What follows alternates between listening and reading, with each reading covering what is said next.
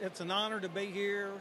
I'm proud of him, but, you know, the job ain't done until they take you out. So you can't ever settle in and say, okay, he's through 5. We've got to go until they tell him to take out. So I pitch every pitch that he throws. So.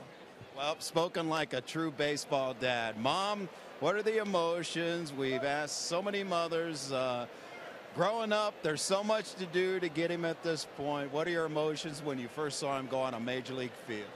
Well, I'm thankful that you weren't here early in the game because I was crying during the national anthem. But settle down.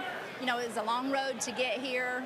A lot of people got him here. A lot of them are here tonight or today. And it's just, you know, it takes a village. And, you know, he has a lot of support back home. We're very, very proud of him.